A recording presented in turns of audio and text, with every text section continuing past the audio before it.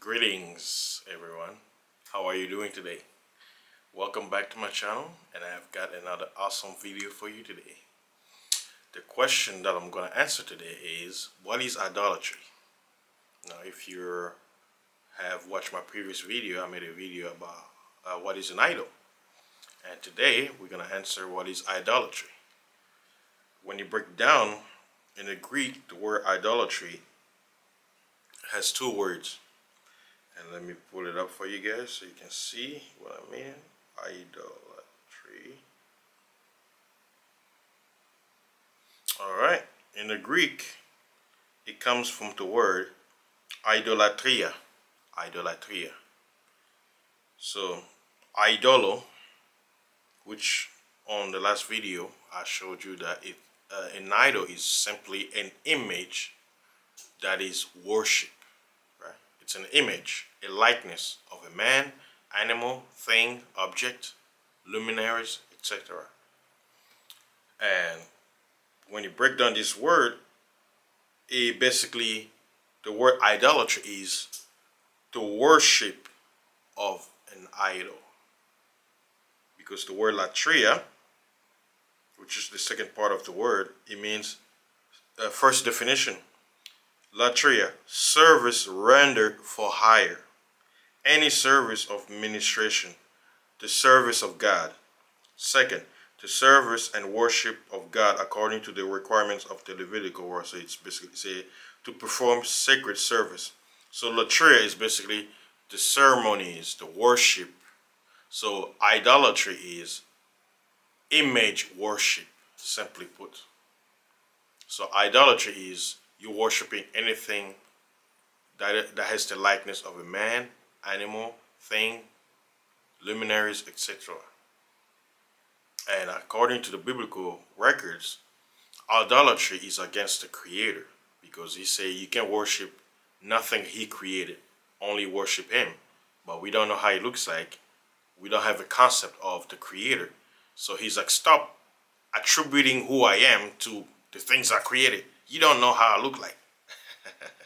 That's basically how it's put. So if you had this question in your mind prior to this video, you were wondering, what is idolatry? Idolatry is basically the worship of an image. So I'll give you an example. In many Christian church, you will see the image of the cross that looks like a plus, right? And you have a figure that's hung or crucified. They will say that's Jesus, right? But we know, according to the scriptures, that's not him. It's a likeness. That's a reference to him. And you see people pray to it, bow down to it, when the scripture says you as a man, you're supposed to bow to no man, you're not supposed to bow down to no object, no give worship.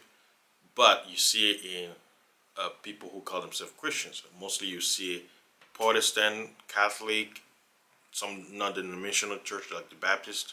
You see them have a paint of Caesar Borgia, aka Jesus, in a wall as Jesus with long hair, blue, you know everything. And if you go to the Islamic side, they have the crescent moon, they have the star, they have the Kaaba stone. You can do your research on that. I'll make more videos about what it is.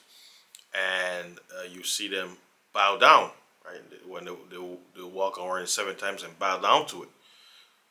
And they claim to be followers of the Creator, but the Creator says you're not supposed to bow down to any image. So why are you bowing,